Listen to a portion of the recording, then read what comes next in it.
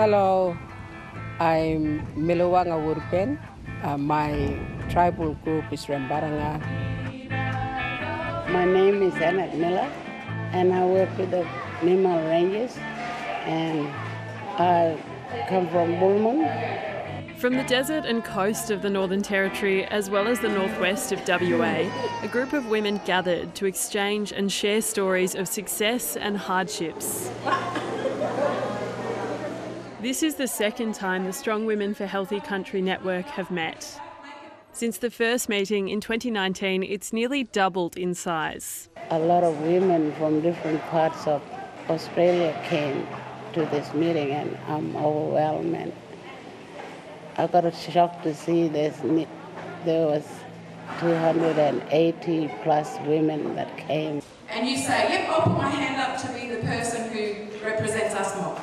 What started mainly as a forum to connect female rangers has expanded to include women working in domestic violence, arts and traditional healing. There were problems with health, problems with violence. I thought that getting women from different parts of the NT would strengthen our voice and make our voice heard, and try and get all our young women strong and become leaders as well. Hi, I'm Caitlin John and I'm 19 years old.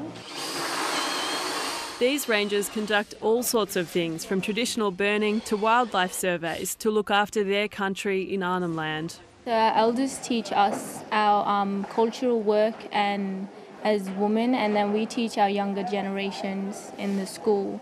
Being able to be here and to see all of these women from everywhere else, it's so awesome. Milawanga Wulpen wants other women to learn to use culture to help manage modern problems. We have the same problems, so the only solutions that we have is our traditional way. While you're sitting there and stripping the pandanus, it's like meditating. And so it keeps your mind, focused. That's a healing therapy.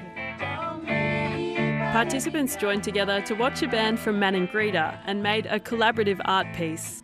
Now, we women have come together, we're able to share that, and say to each other, yes, now we can do all these things. The women are hopeful of what they will achieve together in the future. Kate Ashton, ABC News, Banachal.